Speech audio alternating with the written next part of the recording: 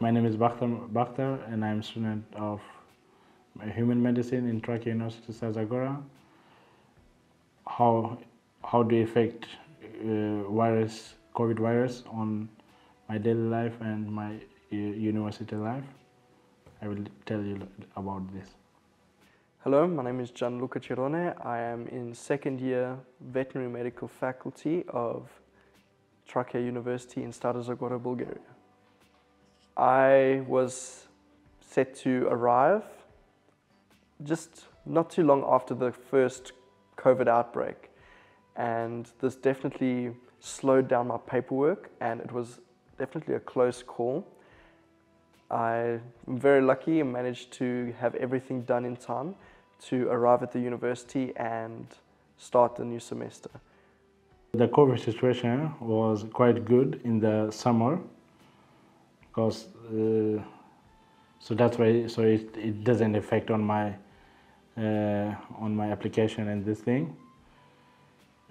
So in this case, so it wasn't any problem, and I don't think those who is want to study for next year, I don't think they will have also problem. And it was normal. We start university as normally in the personal. It wasn't. It was face to face, not online. Regarding the travel, so it wasn't so big problem because in European Union we have COVID pass that you can use anywhere you want to go if you are vaccinated or if you show that you are negative. So it wasn't any problem with traveling, and it was all the restriction was dropped down in that time, in summertime. So the COVID situation in Stara Zagora is basically the same as the rest of the country. It's dependent on the current restrictions and laws, and they are required to follow the laws set forth by the Bulgarian government. Typically, you would need to provide green certificates or any other proof that you are not contaminated with the virus to enter a lot of clubs, restaurants and such. The life out of university is quite easy. If you have COVID vaccine, you can go everywhere.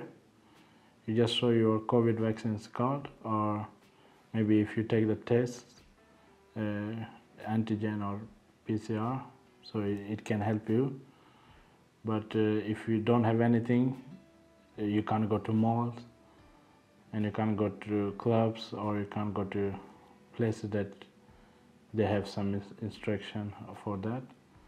So mostly students they are vaccinated, so we don't have too much problem in this case. The virus doesn't affect on our social life.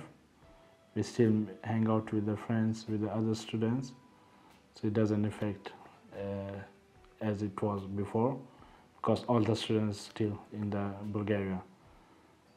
I imagine that had the virus outbreak not occurred, there would be a lot more of a social and student environment.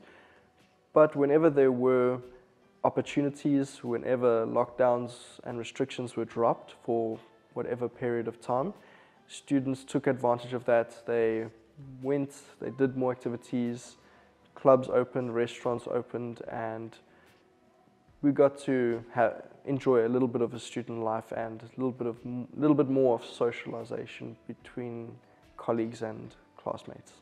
The viral outbreak definitely affected the typical first year schedule. We spent a large amount of first year online doing lectures and even practical work. A lot of the anatomy dissections had to be filmed by the professors prior to the time. That and chemistry lab experiments were filmed by the lectures, and then those videos were then provided to us to study, watch and remember. With first year being online predominantly, many students actually went to their home countries and were able to study and work through the online formats. That and exams of my first year were completely online. We did all exams online, and you received your marks, your grades through the online platforms, which were working quite efficiently. So that helped a lot. There wasn't too many issues with regard to the online learning system. First year, it was very up and down in terms of switching between in-presence and online. Of course, the university definitely wants us in presence to get the most out of the learning experience, out of student experience, and especially for practical activities. But whenever there were concerns, the university tried to do their best to make a decision in our best interest and put everything online.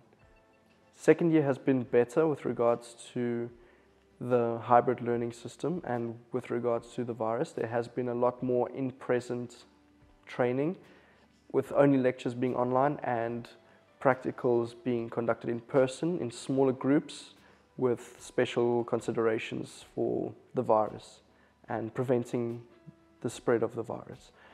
The big change to this was the introduction of the vaccines and, of course, the European green certificates.